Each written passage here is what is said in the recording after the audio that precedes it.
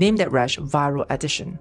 This is molluscum contagiosum, which is caused by a pox virus. This usually happens in young children but can also happen in people who are immunocompromised. They generally present as small raised flesh-colored spots or papules with an umbilicated or indented appearance. They tend to resolve over time, so we hardly need to treat them.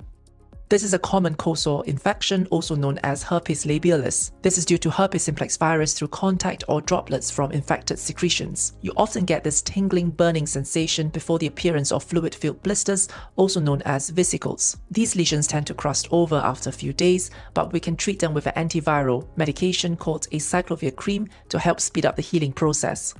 Now, this is hand, foot, and mouth disease caused by a Coxsackie virus. The rash typically presents on the palms, soles, and mouth of young children. And if you look closely at these blisters, they are oval in shape with surrounding erythema or redness. It is not uncommon for these children to have a temperature, sore throat, and feeling generally unwell.